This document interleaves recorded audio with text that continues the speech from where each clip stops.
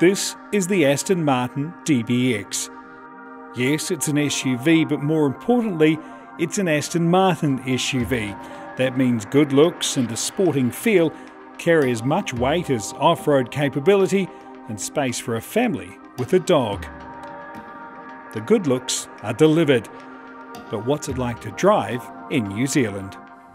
Well, we're about to find out. Now, this is not just the first DBX to arrive at Aston Martin Auckland, it's also the only DBX in New Zealand right now. So I won't be going off-road or on the racetrack for that matter, but you've seen it do those things in the videos. We know it can. We're going to drive it where it's going to spend most of its time, and that, well, is on normal roads here in Auckland. In case you're wondering, the leather, it smells Aston-tastic. In fact, there's so many familiar Aston touches in here. The gear selector buttons, the familiar heating, ventilation, computer controls. They're all very familiar in Aston Martin. Really could say you feel like you're in a Vantage, just with a, well, better vantage point.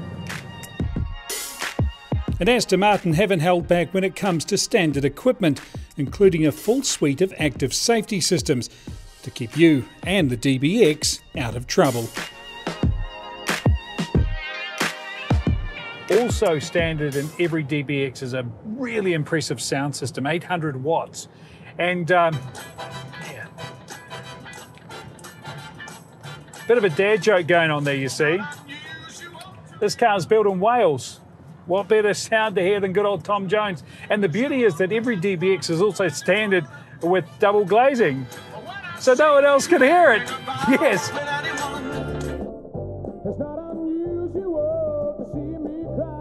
That's enough of that. Drive the car.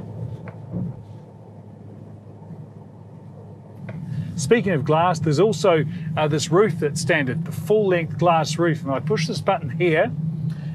It takes a little while because it's the full length of the DBX, but it's an Alcantara curtain that matches the awesome hood lining. The first time on a car they've ever had this. They haven't worked out how to roll this fabric up before, but Aston Martin have done it, and it's pretty damn cool. Well, adding to the glass roof is this feeling of space inside, huge amount of room, and a lot of that's thanks to the huge wheelbase. Because Aston Martin have made this bespoke platform, they made it how they wanted to make it. They didn't have to fit any mold, and as a result the interior space is huge and the glass just makes it feel even bigger. Well, along with the extra space, the fact that there's a wheel at each corner really adds to the handling prowess of this car. And I've got to say the DBX really has none of that diffidence you normally feel from some luxury SUVs. In fact, if I get out of GT mode where I've been and we'll go to sport mode, the one thing I want to do is hear this V8. And that's good. The one thing you do notice is how direct and agile this car feels, genuinely. Now, a lot of that is to do with what's going on underneath us right now. Yes, there's a super strong chassis, but there's also 3-chamber air suspension, and they can raise the car up for off-road, they can drop it down for sports and access. Along with that, there's a 48-volt electric anti-roll bar. Less a bar and more like a magic wand that can deliver off-road articulation, motorway comfort, or roll-free corner conquering awesomeness. Just actually going to go to Sport Plus now, because what that does is actually helps the anti-roll bars work differently front and rear to make the drive even more spirited. Dare I say it, quite sports car-like. There is an immediacy. There's a real spirit to this car. I quite love it. Yeah, and I keep saying car, you forget SUV, genuinely. It just sits so well and feels so direct. And that V8 is intoxicating. 550 horsepower, 700 Newton meters. There's some serious go. And a fantastic sound. Now, helping that power do its thing, as well as the clever chassis, is a Mercedes-sourced 9-speed automatic transmission. That goes to a centre differential, and generally, or most of the time, it's sending 100% of that power to the E-diff in the back, so it can handle like a sports car. The back wheels do the driving, the front wheels do the steering and stopping. And by the way, speaking of stopping, those front discs, 410 millimeters, 41 centimeters, 6-pot calipers. That is some serious stopping power. So I've talked about the power, the chassis, the drivetrain, but there is another sort of key weapon in the DBX's arsenal to make it drive like it does, and that's weight distribution.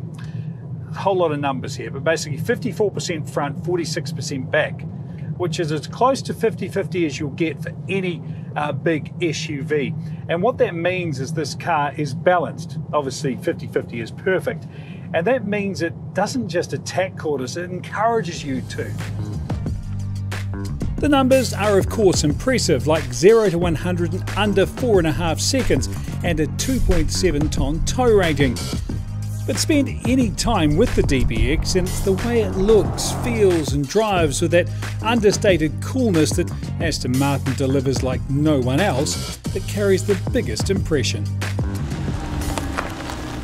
But you know, the thing that really stands out about the DBX is it's handcrafted. Every surface feels special.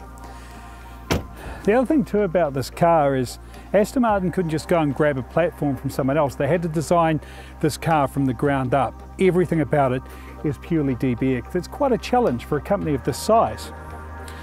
But they've taken that challenge, if you like. They've taken those lemons and they've made lemonade. Which, you know what? They've made champagne.